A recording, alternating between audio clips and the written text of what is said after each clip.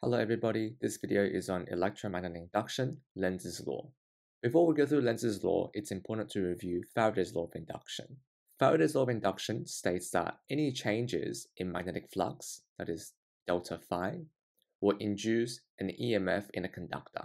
This is summarized by the equation epsilon, which is EMF, equals to minus n multiplied by delta phi over delta time. So that's the change in flux over time. This equation tells us that the magnitude of EMF is proportional to two things: the number of turns of the coil, and more importantly, the rate of flux change that the conductor is experiencing. In the video on Faraday's law, we looked at the example where a straight conductor is moved into a uniform magnetic field, and as a result, an induced current is observed in the conductor. Lenz's law explains the direction of the induced current. The law states that the induced current will be in a direction such that its magnetic field reduces the change in magnetic flux that produced it in the first place. Remember that any type of current will be able to produce its own magnetic field. So in the example we saw before, the induced current that's flowing through the straight conductor will be producing a circular magnetic field that's going around the conductor itself. Lenz's law says that this magnetic field that's produced by the current will be in a direction so that it will interact with the external magnetic field to reduce the change in flux that produced the EMF in the first place.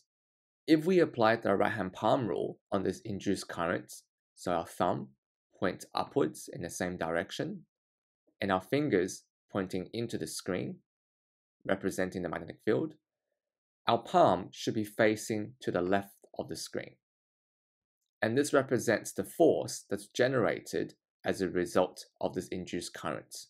Notice how the force produced by the induced current is opposing the direction of the initial force that produced the movement of the conductor into the magnetic field in the first place.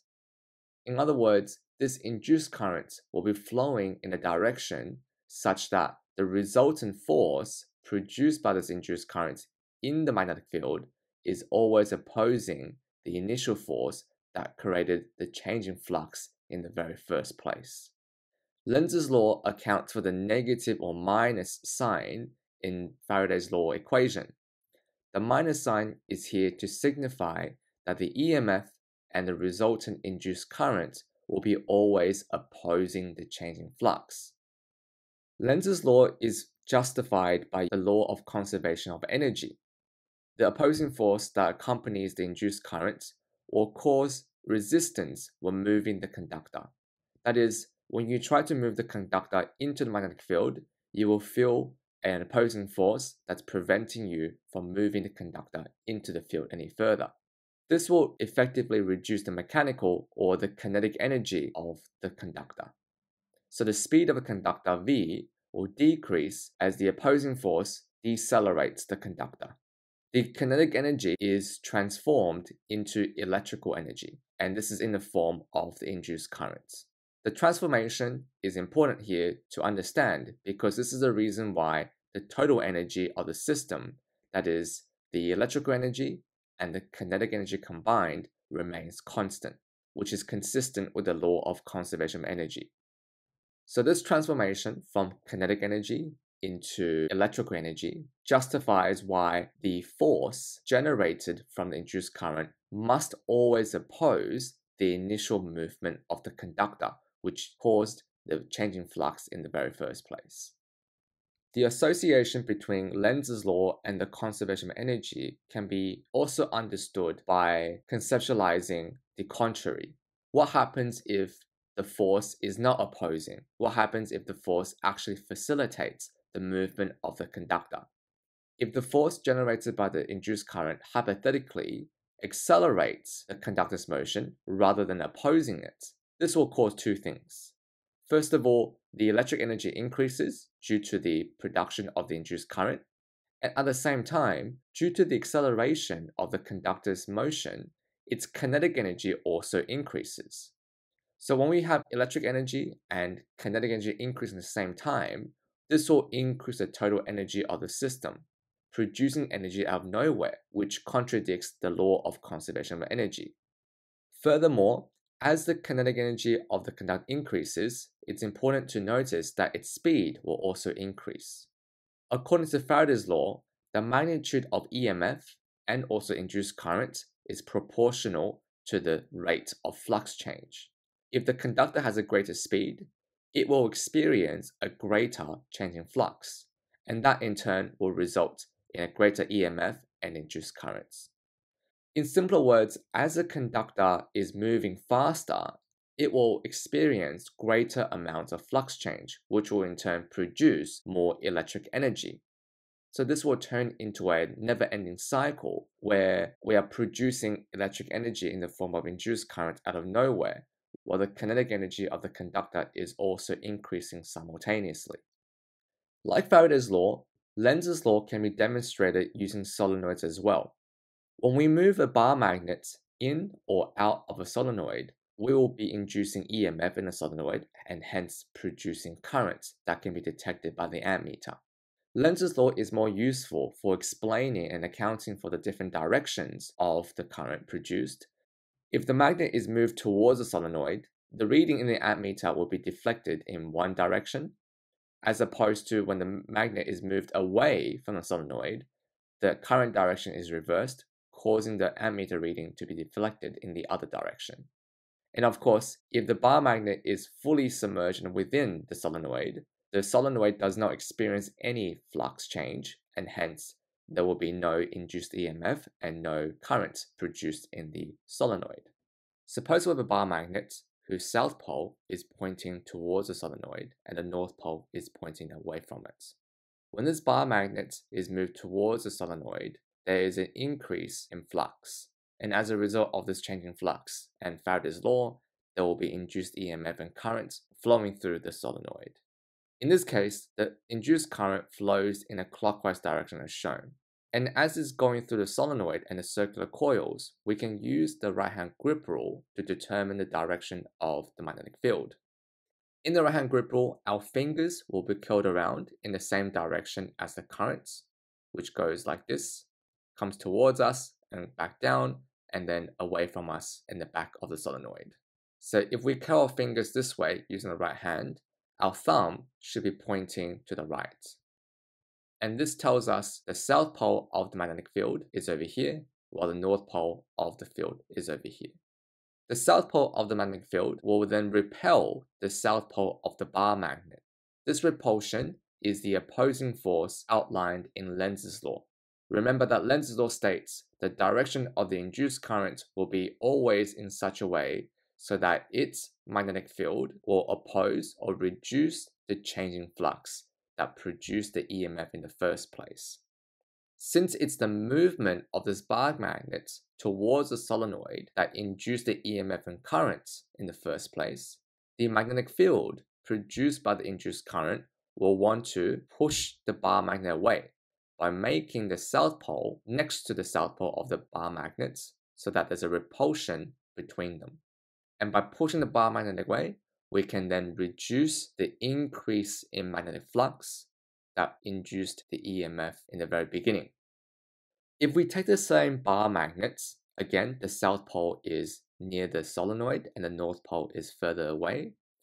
If we move this bar magnet away from the solenoid, this is going to cause a decrease in magnetic flux. According to Faraday's law, there will be induced EMF and current flowing through the conductor. But this time, as you can see, the current flows in a counterclockwise direction. It flows downwards at the back, comes to the front from the bottom, and then flows upwards back to the other side of the solenoid. If we use that right-hand grip rule, our thumb will be pointing to the left this time. And this tells us the north pole is on the left-hand side, and the south pole of the magnetic field is on the right-hand side. The north pole of the magnetic field will then produce an attractive force pulling the bar magnets towards the solenoid. This should make sense to you because it is the initial movement of the bar magnet away from the solenoid that induced the EMF and current in the first place. So by Lenz's law, the induced current will produce its magnetic field so that we can oppose that motion by forming the north pole here and generating an attractive force pulling the bar magnets towards the solenoid. This way, the induced current will be able to minimize the change in flux that induced the EMF in the first place. Besides the relative motion between the bar magnets and the solenoid, the position or orientation of the poles also matters when it comes to current direction. Previously, we've already explained that when the south pole is towards the bar magnets, a clockwise direction current will be formed in the solenoid. If we reverse the direction of this bar magnet and we push it towards the solenoid at the same speed, what we will expect to see is that the current will be generated in a counterclockwise direction. This is because in the first scenario, the current wants to produce a south pole here, repelling the bar magnet away, and hence reducing the increase in flux. In the second example, it must produce a magnetic field whose north pole is next to the bar magnets, because this way the north pole will repel the bar magnets, allowing the induced current to reduce the increase in flux that produced the EMF in the first place.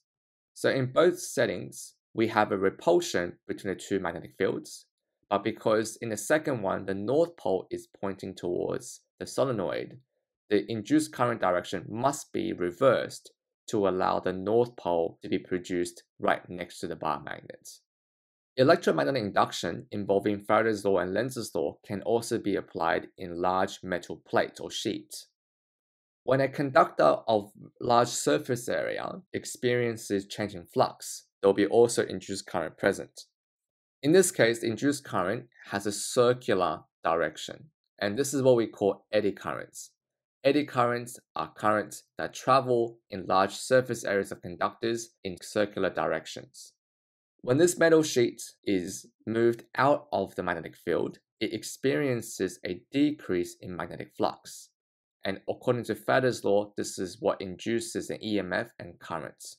According to Lenz's law, the direction of this induced current will be in a clockwise direction. Because if we use our right-hand grip rule, where our fingers also follow clockwise direction, which is current, our thumb will be pointing into the page, which represents the magnetic field. And this is because the original uniform magnetic field is also pointing into the page. And if we have a decrease in magnetic flux, the opposite of that is an increase in flux. So what the induced current or the eddy current wants to do is to generate a magnetic field that's also traveling in the same direction, which is opposing the change in flux that produced the EMF in the first place. If this metal sheet is moved into the magnetic field, there's going to be an increase in flux. And as a result, the induced current will try to produce field lines that's coming out of the page. And if we use a right-hand grip rule, this will allow us to determine that the eddy current direction will be in a counterclockwise direction. This concludes the video on Lenz's law.